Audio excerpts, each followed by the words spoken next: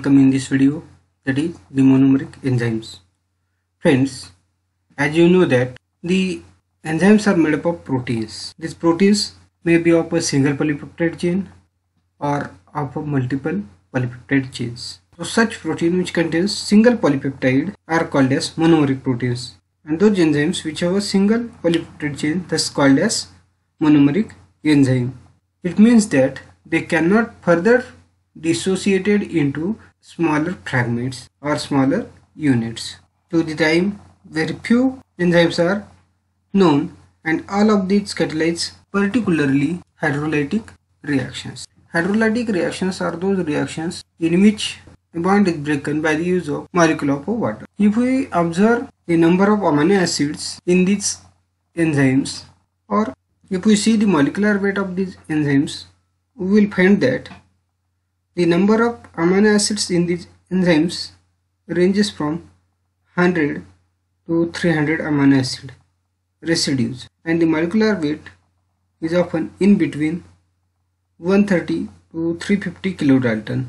The molecular weight generally determined by the polyacrylamyl gel electrophoresis method. Generally, the monomeric enzymes does not require metal ion, but some enzymes like carboxypeptidase A, which is associated with the zinc ion, requires metal ion. This carboxypeptidase A can cleave all amino acid except arginine and lysine of the protein chain. Friends, most of the monomeric enzymes are proteases or proteolytic enzymes. That is, they catalyze the hydrolysis of a peptide bonds in other proteins. These enzymes are often synthesized in the form of Proenzyme or Zymogen. Proenzymes are the form of enzymes which are synthesized in our body in inactive form and which is further activated by cellular activities or autocatalysis with the help of external factors. Why these enzymes are synthesized in the form of Zymogen or Proenzyme? This is because in order to prevent cellular damage to all cellular proteins which are present in our body, if these proteins or these enzymes are synthesized in active form, they may use the cellular proteins, that means the components of cells, as their substrates. So they get activated once their actual substrate reach in their contact. That means the dietary proteins reach in their contact. Generally, the serine proteases are the monomeric enzymes. These proteases are called as serine proteases because of the presence of serine residue in their active site as an essential component.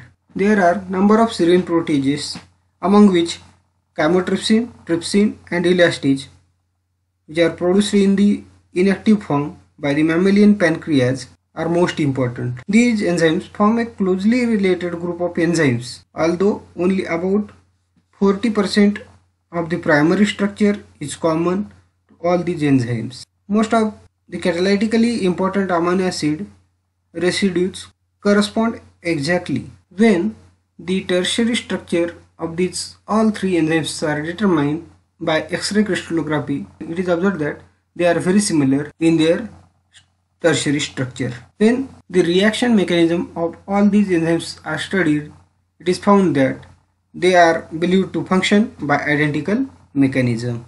All these enzymes show a similar pH optimum of about pH 8. All are interopeptidases, that means hydrolyzing peptide bonds in the middle of polypeptide chains, but their specificities are different. Their targets are different. For example, chymotrypsin, which has a large hydrophobic binding pocket which will bind phenylalanine, tryptophan and tyrosine side chains, enabling cleavage of the peptide bonds at the carboxylic side of one of these residues. In case of trypsin, aspartate replaces serine at the bottom of the binding pocket, giving this enzyme a specificity for cleaving bonds adjacent to amino acid residues with a basic side chains, that is lysine or arginine, at the C terminal.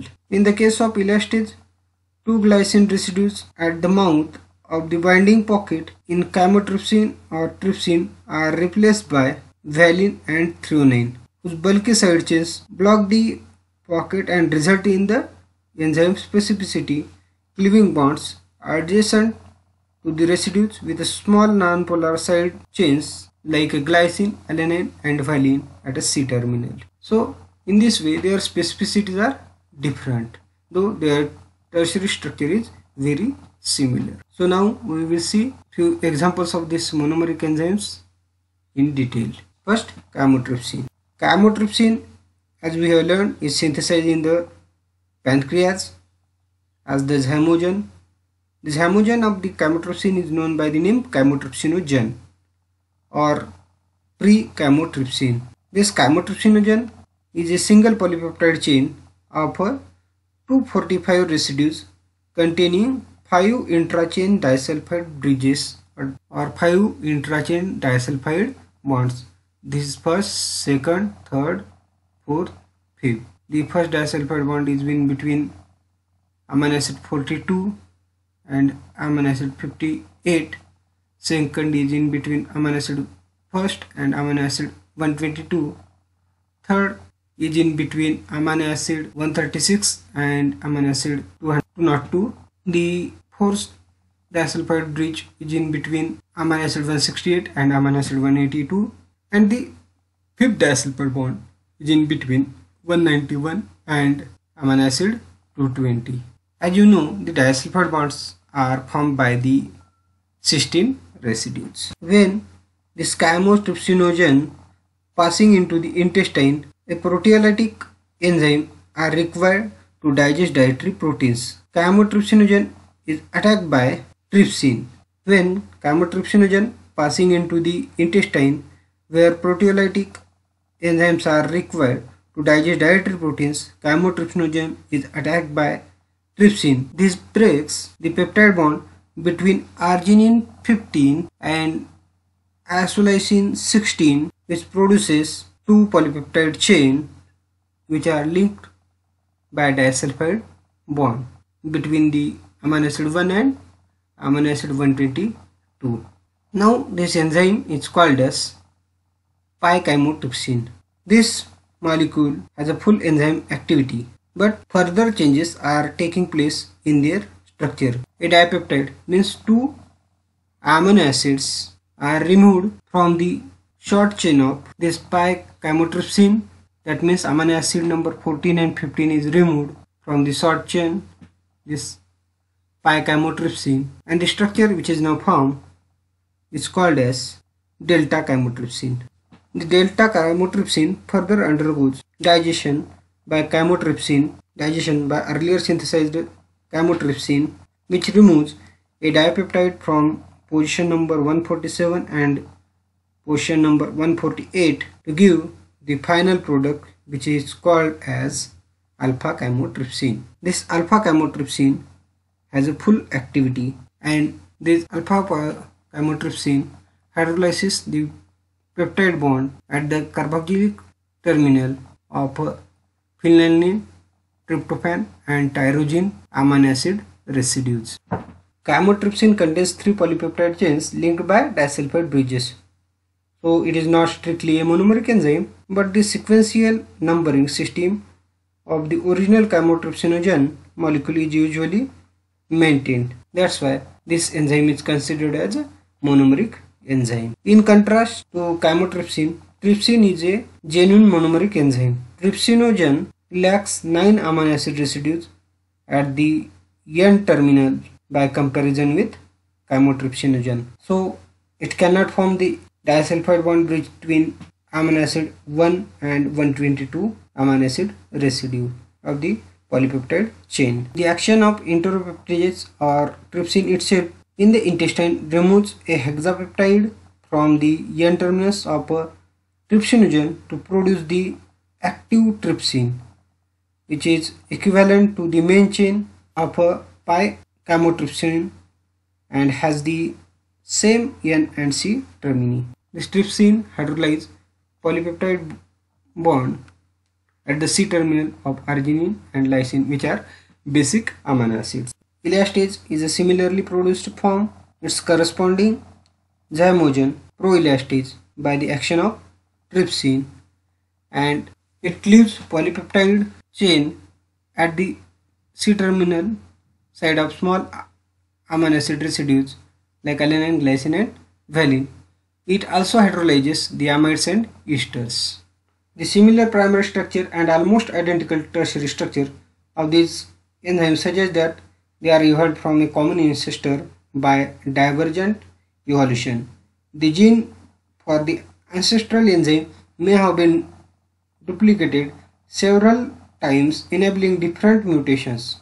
Mutations are the accidental changes of a base sequence in these duplicated genes to result in the production of a slightly different enzymes. Serine proteases involved in blood clotting, for example thrombin, and some bacterial serine proteases, for example Staphylococcus grassus, may also have evolved from this common ancestor, since their structure are similar to those of the enzymes from mammalian pancreas. In contrast, other bacterial serine proteases, for example Subtilicin from Bacillus amyloleucopicans, have a very different primary and tertiary structure from those of mammalian serine proteases. However, the active site structures and mechanism of action of all these enzymes are almost identical. This may suggest convergent evolution, that is, the acquisition of similar characteristics from different starting materials by independent evolutionary pathway. There are some other monomeric enzymes than the serine proteases, for example pepsin A. Like the pancreatic serine proteases, this enzyme plays a role in the digestion of proteins eaten by mammals. These enzymes are called as acid proteases because it functions at the low pH values found in the stomach. Peptide fragments are removed from the inactive form Trypsinogen by the action of acid or other pepsin molecules to produce the active enzyme pepsin. This enzyme has a preference for cleaving bonds with a non-polar amino acid residues on either side. That means it can hydrolyze the peptide bond at both sides of a leucine, phenylalanine, tryptophan and tyrosine, and it also hydrolyzes the ester. Another acid protease which is found in the stomach is a chymosin, or which is often referred as a renin. Other acid proteases are found in microorganisms. A group of thiol proteases similar in structure to each other are found in plants. These include papain, ficain and many different enzymes. The papain is obtained from papaya fruit, which is often used in meat tenderization by enzymatic method from ancient period. Similar enzyme ficain or ficain, which is obtained from the fig, is also an example of thiol proteases. Other thiol proteases of a different structure are found in bacteria and mammalian lysozymes. The essential cysteine residue in each of these enzymes plays a similar role to that of the serine in the serine proteases. Several exopeptides which removes terminal amino acid residue from the polypeptide chains are also well known. For example, bovine pancreatic carboxypeptidase A. It is a monomeric enzyme containing one zinc ion per molecule.